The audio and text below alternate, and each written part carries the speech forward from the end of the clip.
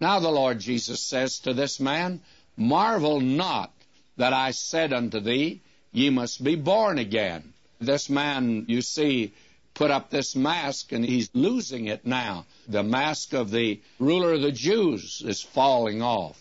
And the Lord Jesus said to him, "Marvel not that I said unto thee, ye must be born again. The wind bloweth where it listeth. Thou hearest the sound thereof, but canst not tell whence it cometh and whither it goeth. So is every one that's born of the Spirit."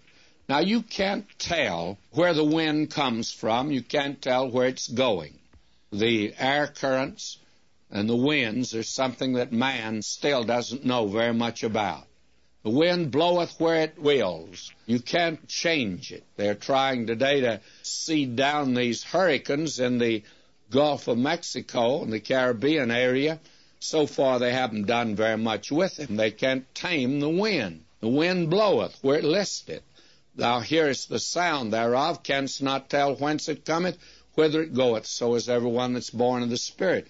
Now, though you can't control the wind, you can sure tell when it's blowing. You and I can be standing out on the street, and you can say to me, "Well, the wind is blowing." I say, "How do you know?" You say, "Look at that tree up there. See how the leaves are blowing? And notice how the tree's bending over? You can tell when the wind is blowing." Now, friends, the ones born of the Spirit, I don't know how to explain to you the spiritual birth. Now, I know there are a lot of books out on that today to explain it. The difference between me and the fellows that write those books is just simply this: they don't seem to know they don't know. At least I'm willing to admit I don't know. The wind bloweth where it listeth. I don't quite understand it, but that's the way the ones that are born of the Spirit.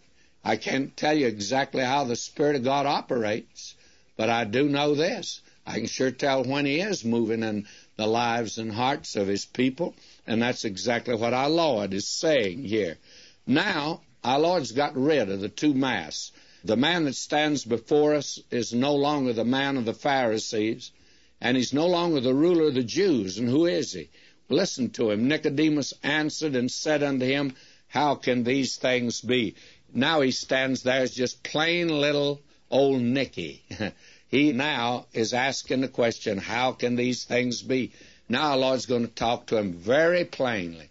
And by the way, you and I can put up our masks before each other, and there's so many people today that use them. They are with a certain crowd, they act a certain way. But the mask today, friends, hides just how we really are. Now, when you come to the Lord Jesus, you have to take off all your masks. You can't use them there. You have to be the real you. You have to come just as you are. Then the Lord will deal with you that way. And that's the way He dealt now with Nicodemus.